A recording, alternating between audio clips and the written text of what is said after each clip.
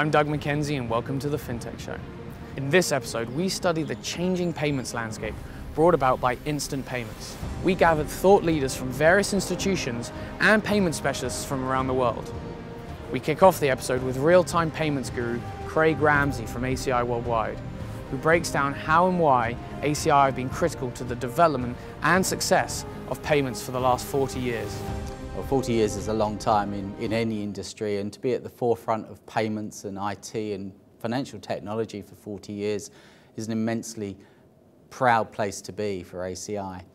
We've actually been in real-time payments for 40 years as well. Those very first card transactions that needed to be authorised at the point of sale, that authorisation of an ATM transaction required real-time processes from day one. So we've been around real-time payments for a long, long time, and we've moved from 40 years ago with a few transactions to now over 1 billion transactions every day.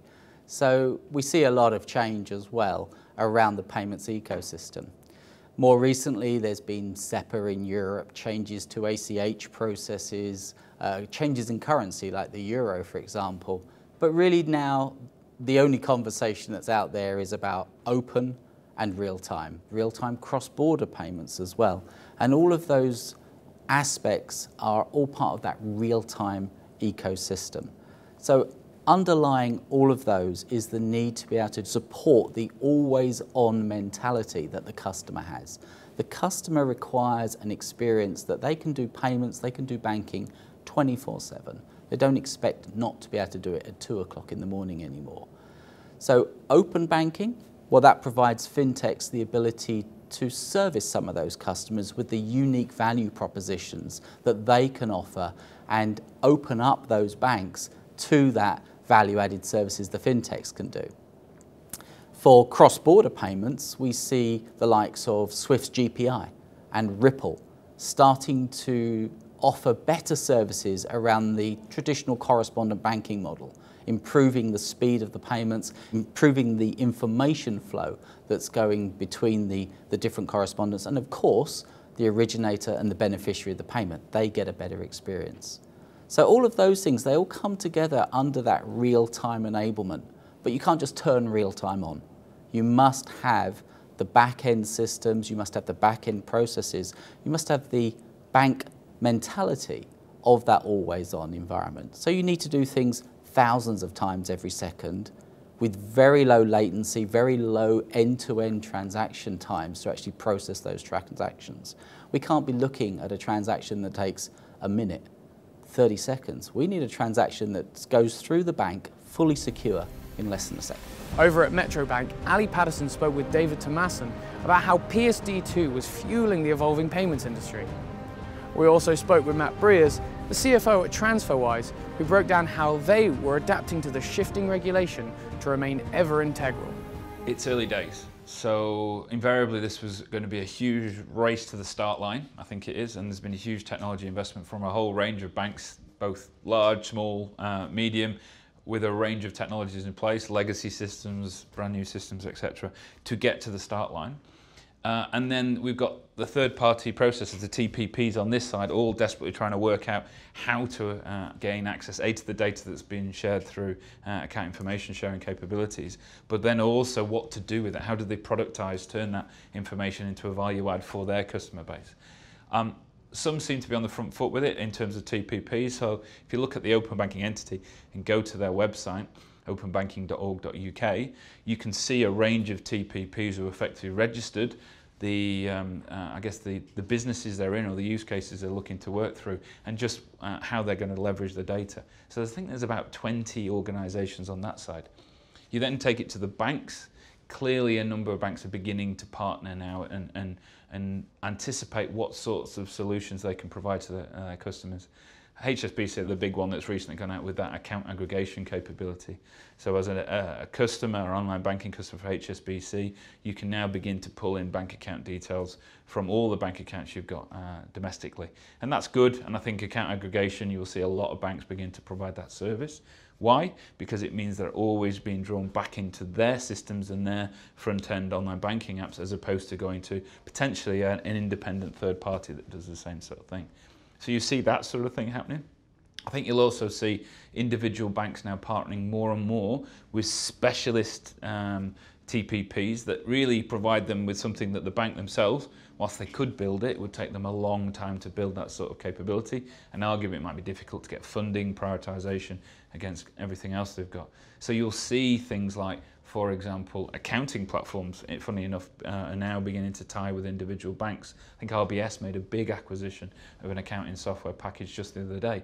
You can see how open banking, they'll work with that software package and arguably offer it to their business customers almost as a default package right now. I think you'll see more and more of this over time.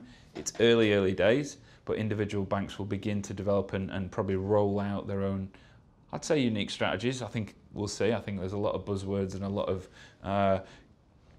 of consultants who've made statements about what the future will look like. I'd be really interested to see if banks have a contrarian view on any of that sort of thing, if I'm honest. But it will take time. I'm not sure we live in a PSD2 world yet, which is part of our frustration. So PSD set out in two very noble intentions. One is to make customers aware how much they were paying for their products and the pricing. And the second was to bring open banking. Now, on the first one, we're actually quite disappointed that it's not been mandated yet, that banks naturally need to tell their customers how much they're charging them for one of the highest priced products that they offer. One of the biggest challenges in money transfer is actually having customers aware of this problem.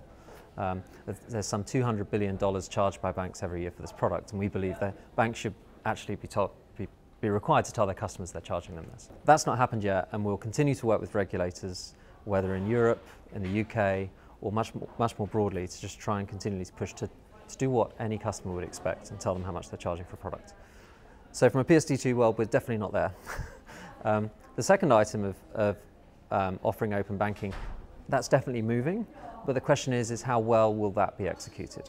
So we're very excited to, and many companies and customers should be excited to be able to reduce some friction and be able to make the banking platforms around the world, frankly, more useful and convenient to use for anybody. And that will end up with more competition, better products for customers, reduce cost, increase speed, more convenience, which is exactly our intention. But that's going to be slow. And banks have got a lot on their plate, and the extent to which they can execute on open banking is it's not in my control. How can we offer some of these services and this capability ourselves without being beholden to a bank?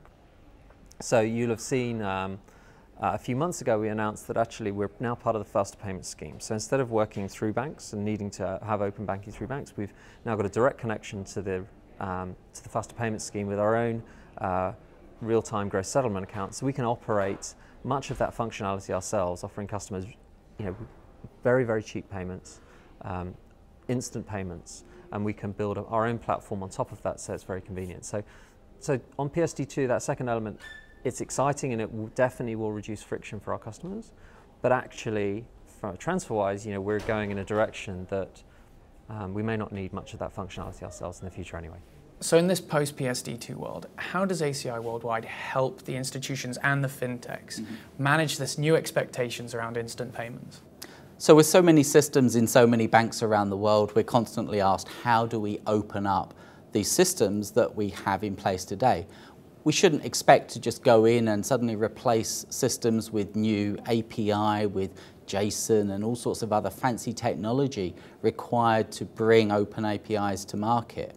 What we have is technology that can actually open up some of our existing systems that have been stable, in place, running at banks for many years, but they can still offer open banking services. So we have some wraparound services. Our API manager, for example, will provide those wraparound services in order to open up the APIs from these traditional or legacy systems into the modern world of open banking.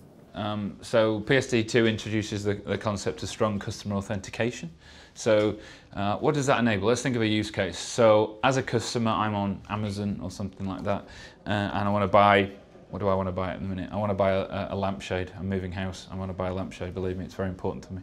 So I go onto Amazon, order this lampshade I want, and then typically I go to the payment options at the end, and I can use one click because I've stored my credit card details there. I can input a different credit card. Going forward under PSD2, I'll be able to pay with my bank account. And so Amazon, if it became a payment service provider, or a payment initiation service provider, I should say, they could then allow me to effectively provide my online banking credentials, or a form of that, to enable a payment to go directly from a bank without the need for cards and that sort of stuff. How strong customer authentication, that process to provide my credentials, authenticate, will roll out, is something we're still yet to see really emerge. On the one hand, you could leverage biometrics, you can put in simple passwords, and it could be really, really seamless. Not frictionless, but pretty easy. But on the other, it might be that the bank is effectively putting a stronger degree of authentication than you would with a credit card, therefore making it harder, potentially, to complete the payment. There is some debate even now about the APIs that are being developed for open banking and the way that payment initiation will occur, and whether the likes of Amazon have to redirect customers back into an online banking style environment, or whether they can push it through seamlessly in their user experience, their UI screen set. That's still not resolved. If they are able to do that, do you think that leads the world to a world of no banks but banking? With the Bank of Amazon, if you like. Possibly.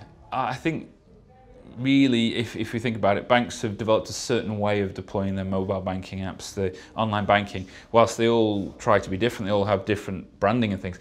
Essentially, you kind of know where things are and how to do various functions. I think what the platforms or the Amazons, whoever it might be, they bring a very different outlook on user experience and the UI and what you're used to. So they could go there. I think it'll be some time before people start getting used to how Amazon would do a payment versus how a bank would make a payment from a bank account. But I think the risk is very, very genuine.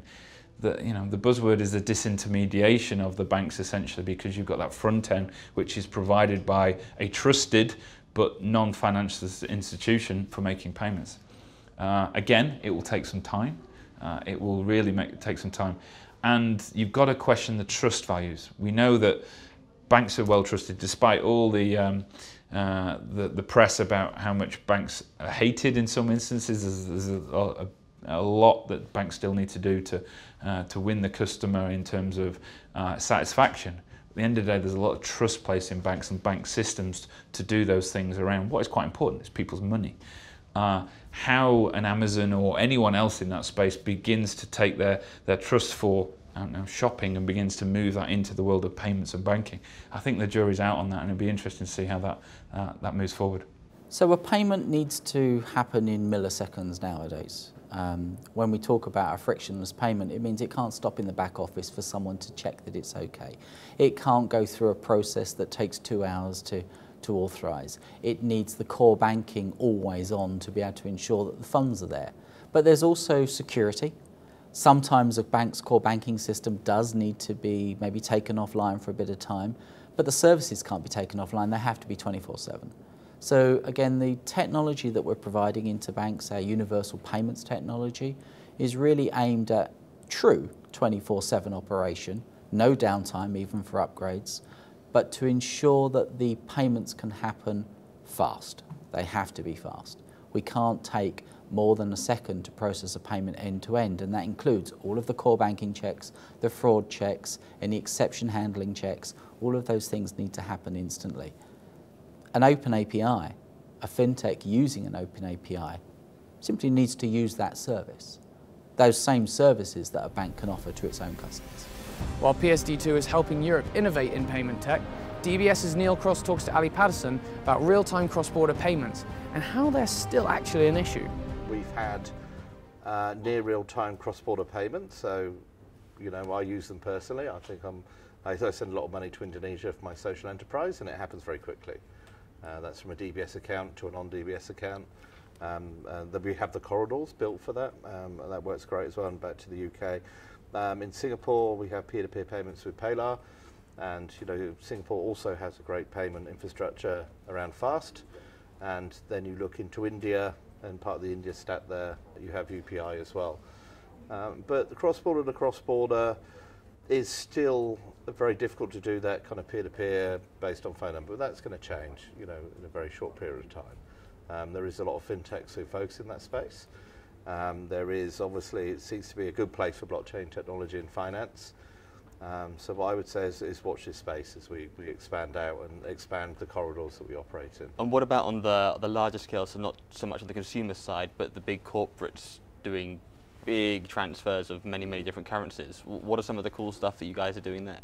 So we did a innovation called Prism, and what that does, it helps corporate treasurers manage their cash, because corporates, it isn't about a payment. It's actually, they've got a business which is spread across Asia, money's coming in and out, they've got many different currencies, regulations, bills to pay, and actually they just want to manage their business across Asia. So Prism won a global award out of Europe on day 2. And so what we're trying to do is really focus on the journey. Payments is part of the journey for sure, but actually our customers are doing something bigger and more important to them than payments, so that's the problems we're trying to solve. Thanks for watching, and be sure to join us for the next episode of the Fintech Show.